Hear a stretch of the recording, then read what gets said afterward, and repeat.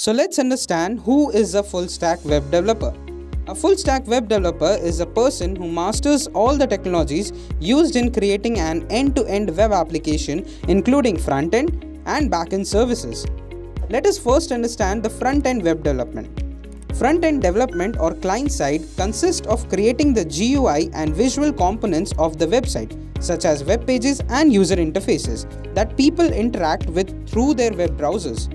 The front end is developed using tools such as HTML, CSS, and JavaScript. Now let us check what actually is backend web development. Backend or server-side development is a process to add functionality to the components created in the front end of the web application.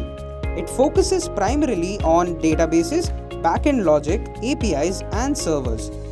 The following are examples of backend programming languages: PHP, Ruby, Python. A full-stack developer has the skill set of both front-end and back-end developers.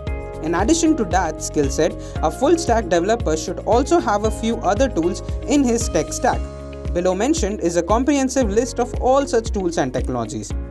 First is HTML, CSS, and JavaScript. Then comes third-party libraries like React.js, programming languages like Java and Python, database CRUD operations, version control tools like Git or GitHub, computer science fundamentals like networking, data structure, and system design. A full-stack developer is one of the most in-demand jobs, and the salary trend is as follows.